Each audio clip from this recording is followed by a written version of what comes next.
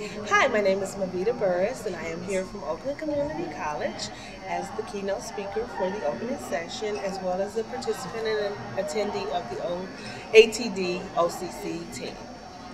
I think community college students have a lot of barriers that may prevent their completion, but I think the major barrier is knowing how to go to college, knowing how to get financial aid support, how to get help with various academic difficulties. Maybe they're not a great reader, what programs would help with their reading, or if you're not, as myself, not great in math, maybe knowing where to go to get that help with their math struggles. So I think they get hung up on I can't do it, and then they just give up. The major thing, as I've been saying to most of the participants here, is having a great support system and having the great administrators, educators, and mentors in those areas to help keep you on track and connect with you and know your name. And by having at our campus people that I can connect with, and they would lead me to a tutor that they know works really well with maybe math, or working with a financial aid guru who can help me fill out that paperwork.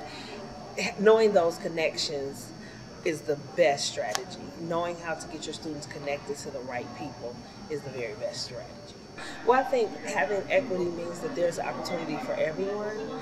There's opportunities for different skill levels, different educational, academic pursuits, and I think that one of the major strategies is to know where your students are. Everybody doesn't come in pre-Cal. Everybody doesn't come in Comp 2. So you need to know where they are and how to help them where they are, but expect the best at their level.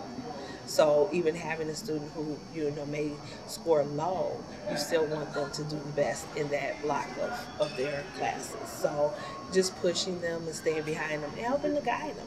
I think that's the way to give them equity. I'm here, I can help you, and I help everyone the same way I'm helping you.